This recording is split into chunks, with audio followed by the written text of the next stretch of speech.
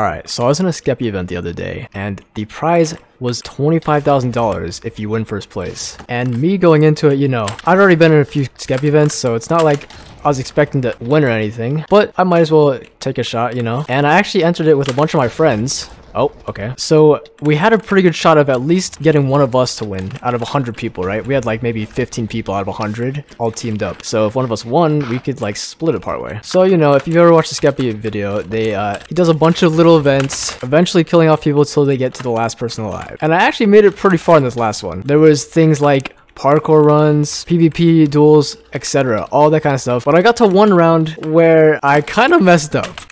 If you ever try to throw an enderpearl straight up into the air, it's kind of hard to predict where it's going to land sometimes. If I throw it straight up there, I have no idea where it's going to be. Usually just a couple blocks away. However, if you angle it like a few blocks or a few degrees that way, it's going to land like 30 blocks over there, right? So my point is, it's really hard to accurately aim an enderpearl when you're shooting it straight up. And the round that I was in, you have to throw an enderpearl up and land on a platform by predicting it. Me not practicing for this, I'm pretty sure I was screwed. I was out. So, you know, I throw my enderpearl, whatever. A bunch of other people do it. A bunch of people make it. A bunch of people don't make it. And I actually didn't make it the first time I did it. I lost my enderpearl. We only had one, so we had one shot. But since a bunch of people failed and there's a bunch of us left, Skeppy decided to drop us extra enderpearls to give us multiple tries, right? And I actually got lucky enough. I was one of the few people who got a second chance. I picked up another enderpearl. So you'd think with a second chance, there's no way I can mess it up now, right? I literally have had the best chance at making it past this round. But I actually, I tried to go with a different approach this time. I tried throwing it straight ahead and purling onto somebody's hitbox so that I would hit them instead of going past the edge of the platform. But,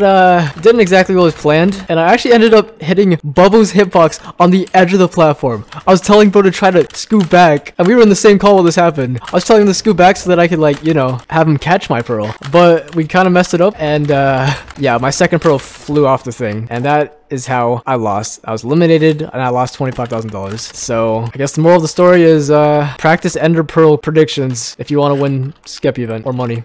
I'm doing daily uploads of these videos, so make sure to subscribe and comment what videos you want to see next. That is it. Goodbye. Let me in! Let me in! Oh my god! No way!